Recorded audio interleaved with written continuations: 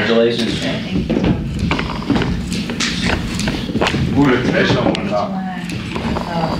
Hey, hi. Love you.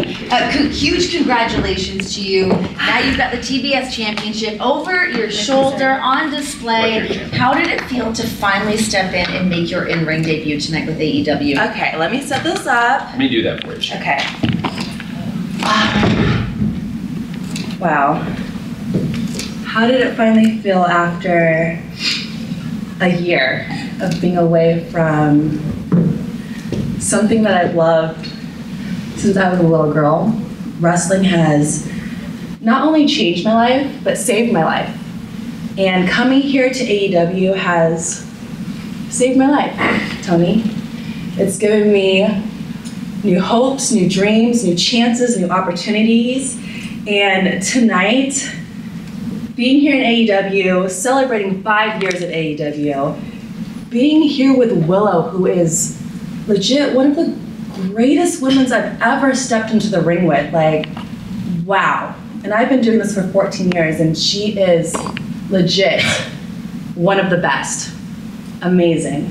Renee, to answer your question, it feels so incredible. I've been waiting for this moment really ever since I got signed to AEW, but really for the past 2 years of not knowing where I was going to be, what was going to happen after leaving WWE, what was going to be next for me. Because a lot of times in wrestling, people think WWE is the only place. And I think tonight we showed the wrestling world that it's not the only place. AEW is where the best wrestle. Woo! And we had the greatest show tonight, celebrating 5 years of this incredible company where we cannot be denied. And we are just going to show wrestling fans around the world that this is the place to celebrate wrestling, because this is the best place to be. So it feels amazing, Renee.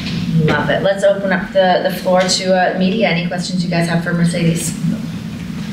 Hi, Mercedes. Corey Lee with the Wrestling Observer. You mentioned in an interview earlier this week that you were cleared at least for contact in December. Mm-hmm. Was there a reason that we waited until this show to kind of get you back into the loop? And obviously you did do some training in Mexico and other places. Was that the plan in regards to your comeback? Well, me and Tony have been talking for a very long time. So people don't even actually know when I got signed to AEW. The beginning of the year, we talked, signed the deal, made it happen, and we were really talking about when was the perfect place and time for me to debut in the ring. We knew March 13th was going to be amazing in the Boston Garden. When Tony called me, he said, I have the perfect place for you to debut. Boston, baby. I was like, Tony, you are just speaking my language. You are just speaking the Monè. And then he said, we are celebrating AEW's 5-year anniversary here in Las Vegas for Double or Nothing. Can you wait? I said, bitch. I've been waiting for a whole year. Of course I can wait. I'm patient. So this is the perfect place, the grandest place that I can make my in-ring debut. And as you can see, money changes everything. Next question. Hi, Mercedes. My name is Amber Nicola from bodyslam.net. I just wanted to ask you, you've done so much all over the world, from your start in chaotic wrestling in Boston to winning all these championships. And what would you say to the little girl that looks up to you and says, I can do it, I think, but everyone keeps telling me I can't? What would you say to her? I would say, you're not asking my little girl, right? It's just any little girl. I would tell any little girl, just look at women's wrestling and look at how far we've come in the past 5 years. We can go back even maybe 10 years, and just now, this year. And I would tell them, if I can do it, you can do it too. I was that little girl that people didn't believe in, that said that I was too small, that I would not make it into wrestling, that I would be absolutely nothing, and that I would just be a good hand. I would never be a champion. And now here I am, the TBS Women's Champion, the face of TBS. So I would just tell them, if Mercedes Monè can do it, then absolutely you can do it too. Question right here. Hello, sir. Hey, Mercedes. Caden Lee, Wrestle Purists. I'm sure you have some unfinished business in Japan after your run over there got cut short in May 2023. Is there anybody in Japan who you would like to defend your TBS championship against? I mean, June 30th, we have Forbidden Door just right around the corner, Tony. Yeah. So, I don't know. Tanahashi-san, do you have any good opponents for me in New Japan and Stardom? You think about that, right?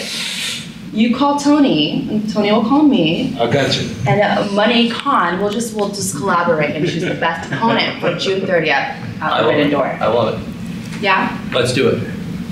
Let's do it. Let's do it. Yes. So the way. We'll take one more question for Mercedes. Good evening, everybody on stage. Eric Ruiz from Raider Nation Radio.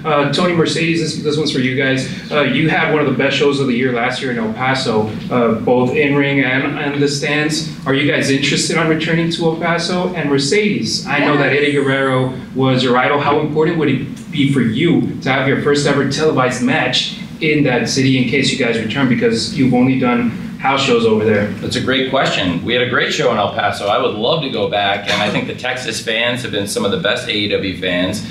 It's a huge, huge state. Texas covers a lot of ground, a lot of history in pro wrestling, but a lot of physical land. So we've done shows all over Texas, and I think it's been one of our best states, one of the best places we visited, and El Paso in particular was a super hot crowd. I would love to go, and Mercedes, I think it'd be great if you wrestled there. I would love to go as well. As anybody knows about me, Eddie Guerrero is my absolute idol and hero. And I love every time I'm in El Paso because that airport is always just filled with wrestling fans. And they always give me memorabilia of Eddie Guerrero. So I appreciate that so much. So when we're there, I absolutely would love to defend my TBS championship there. Thank you. Yes.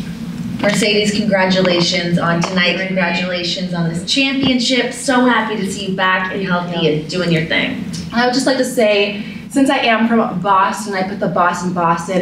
Congratulations, Celtics. I'll see you in the finals. I'll be sitting courtside, but I have to go celebrate at the Wynn Hotel. I've got to do it big, Tony. Congrats. And you're invited too, so congrats. please show up to my after party. Let's go. I have a big cake because I am the new face of TBS, and I just want to say I love AEW. I love this place so much. It's so near and dear to my heart, and thank you so much, Tony Khan, for the opportunity and for letting me be here. Thank you, champ. Yes, thank you. Let's go.